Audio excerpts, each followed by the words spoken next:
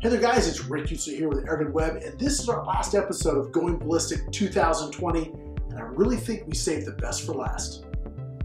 So before we jump right into it, I want to say thank you to our sponsors of this season. We had ATN Optics, we had ClearBallistics, and of course the big sponsor is H&N Pellets.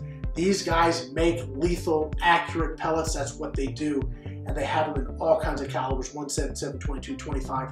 I think they got some 35s out there too, guys. They have a ton of stuff out there for your air gun, for you to get the most out of it, both for killing power and for accuracy. So when you're looking for something for your air gun, definitely take a look at H&N Pellets, because they've got something that's going to work for you.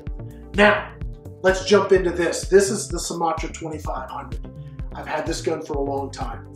It is just the sledgehammer of 22 calibers. Variable power. I just crank it up. On a test like this, we're looking for max power. We're not going to finesse anything. We just want to hit something as hard as we possibly can. That's what this gun does. In 22 caliber, this thing was the most powerful gun we had, even over the 25s. That's really saying something. What's also really important is it does this with some really good accuracy. Now, I tested the Barracuda Hunter Extremes, I tested the Hornets, and I tested the Slugs, and they all shot basically one whole group. So I don't know what else you want. This thing is just a beast, period. Plain and simple, it's a beast. A lot of air on tap, 6-shot rotary magazine, lever action. This thing is designed to go out and hunt. It does that really, really well. Now let's look at what we did to the gel. Now I could have run the Barracuda Hunter Extremes, but we've already used those twice, and it shot the Hornets so well, I thought I'd switch over to the Hornets. Let's talk about what we're getting for velocity there. The numbers here, I'm getting 1,207 feet per second. That equates to 51.77 foot-pounds. That is just slamming. That's why I love this gun. It just produces a ton of power.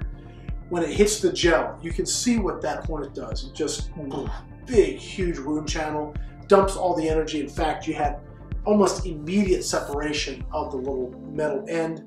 And unlike some of the others that we saw with the Hornets where they kind of flattened out, this one actually curved back. So not only did it just go in, it was just hit so hard, the lead just curved back again. It was pretty amazing. We'll show you what that looks like, because again, this year we pulled the pellets out of the gel so you can see it. Now let's switch over to the Slug. Now, we shot the Slugs on the other 222s and we had pass-through. Not with this. This thing is shooting them so fast, 27 grains. We're looking at 1,029 feet per second. That's 63.5 foot-pounds. So the Slugs, 63.5 foot-pounds, basically shooting like dime groups. So you have accuracy and extreme power. Now the cool thing with the Slugs, at that velocity, they're going to retain energy for a very long time.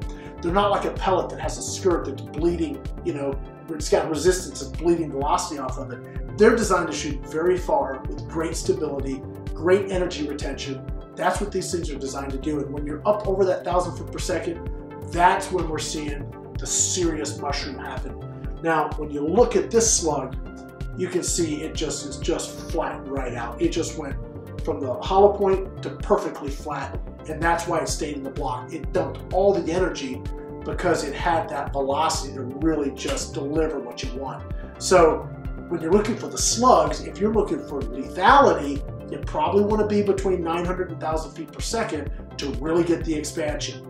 If you're looking for just straight accuracy, well, you're going to get that even lower power, because they were super accurate even at like under 700 feet per second. They were just super accurate. So you have some options there. For pure accuracy, they just shot really well. But if you want that expansion with the Slugs, look for something that's going to get you that velocity in the 900 to 1,000 feet per second. And then you'd probably be pretty doggone impressed with what they'll deliver. All right, guys, that's going to wrap it up. This is the Sumatra 2500, 22 caliber. In my opinion, it's the king of the series.